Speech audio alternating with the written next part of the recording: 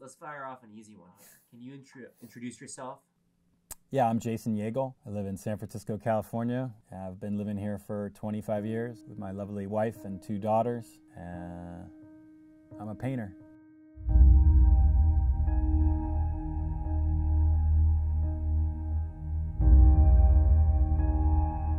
There's a ton of writers and thinkers and artists and poets in my family on all sides. My mom's an amazing psychotherapist who travels the world.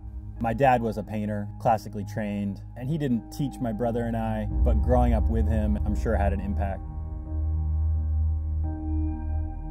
My mom has a story where she says the first drawing that she remembers me doing, maybe she could make out that it was a character with another character inside it. And she asked me what it was, and I said it was a man thinking about himself.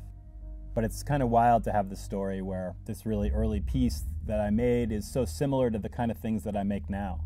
I like it when I can make a character that doesn't fit into the physical reality that we all agree upon.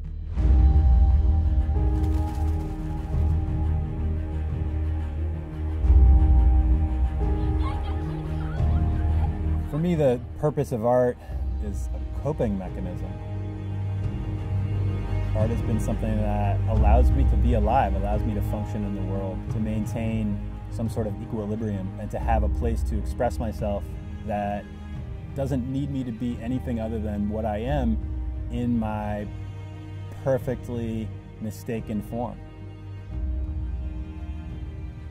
You know, and I get a lot of inspiration from movies and books and comic books, fiction, and certainly from other paintings and drawings too.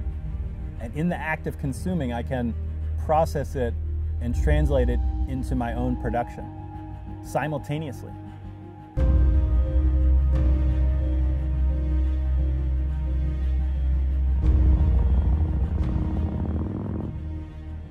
The world that I painted is a cartoon world, and it's part of a public art style that has emerged within my work.